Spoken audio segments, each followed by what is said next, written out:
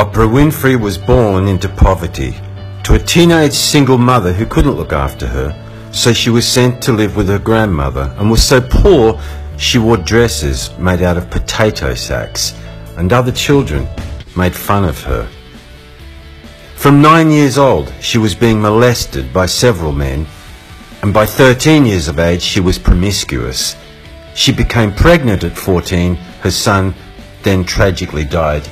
The real Trudy Chase underwent years of therapy, and most of that therapy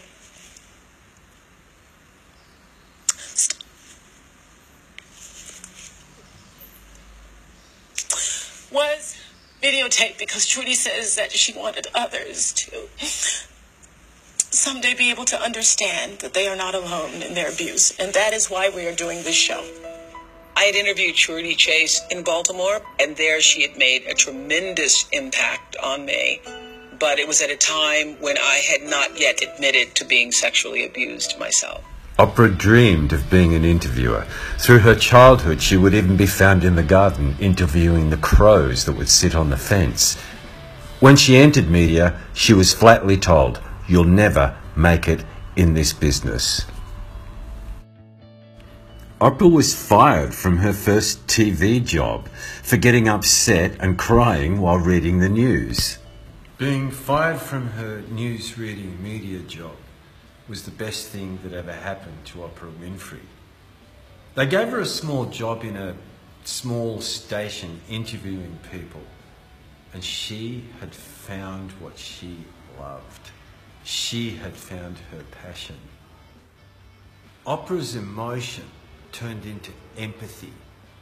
Oprah Winfrey created the intimate confessional TV that reached all of our hearts.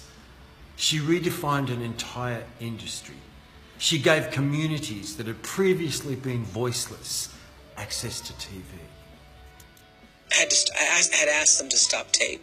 It was still unusual for people to be provocative about their own life stories and to be truthful and open. It was the beginning of a different kind of reality television. Oprah showed us that our connectedness and common struggle is bigger than hate. By sharing her demons, she allowed us to say, you know what? I feel your pain. I've been there too. And guess what? Me too. The Oprah Winfrey Show became the highest rating TV show in American history.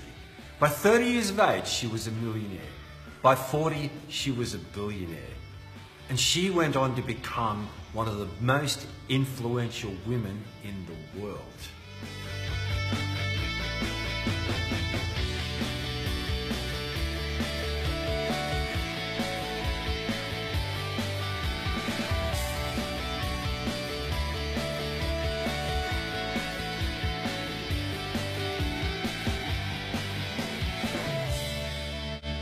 Who are your heroes? Who inspires you to be the best that you can be?